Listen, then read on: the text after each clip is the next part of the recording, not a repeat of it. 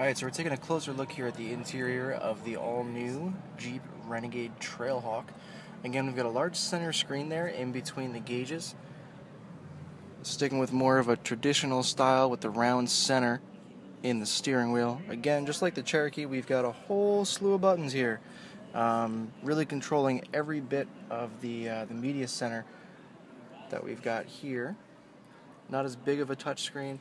Again, just like the Cherokee and a lot of the other new vehicles, you're going to see that since 1941 stamped right into the dash.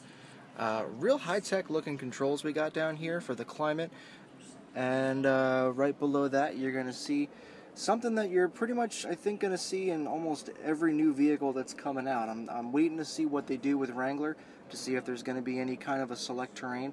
But then you've got your inputs there, your auxiliary inputs and your power.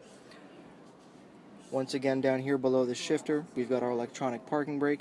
Cool part about the Trailhawk is you're going to see these red accents. A lot of them, the interior now, you can have different colored accents. Really gives it a nice look.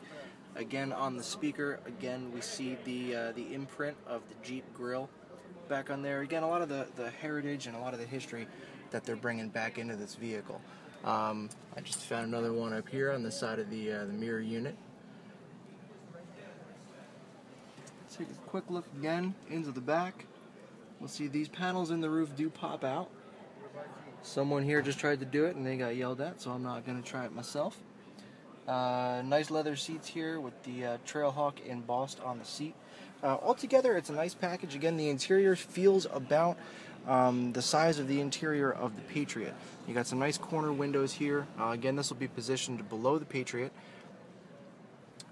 But I think with the bigger windows and the way that it's set up, you get a nice comfortable feel inside.